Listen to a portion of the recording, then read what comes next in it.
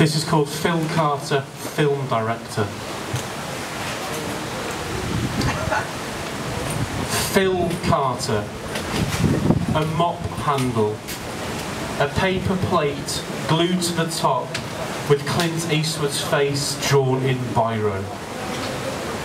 Leave it, Phil. I know it's you. I just want to touch the award, see if it's real, says Phil Carter. He hovers like dust. Steven Spielberg spits on the gold statuette, then rubs it on his trousers. He waits for Phil Carter to put down mop Clint Eastwood, then here. Phil Carter follows the distorted lines of his face in the Oscar's reflective surface. It doesn't feel mass-produced, he thinks, and yet they must give out loads of them.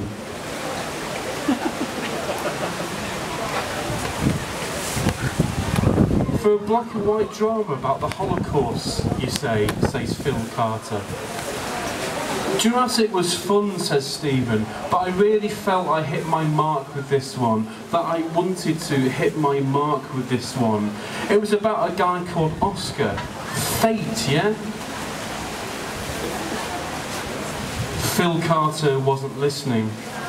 He rested his hand on Stephen's desk, brushed the breast of his jacket as if dismissing a thought, then looked around the room. Casual. Guilty. Where's the Oscar, Phil? What Oscar? The statuette, you had it. I looked away for a moment. A serious face from Phil Carter. Serious face number 54, reserved for emergency situations. I have no idea what you're on about, Steve, but if you think you won some kind of award for a 1940s talkie about Oscar the Grouch, maybe you've been working too hard. Stephen shades his forehead, then smiles nervously. You're tired, Steve. So tired, says Phil Carter. And then, why not we make the next one a sequel to Jurassic, maybe?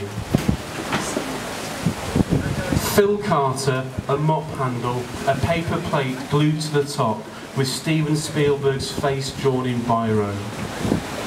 Robert Zemeckis flaps his dressing gown over his bare thigh and tips 4 sugars into his coffee. You didn't need to bring me breakfast, Phil. I just want to touch the award, see if it's real, says Phil Carter. He hovers like dust.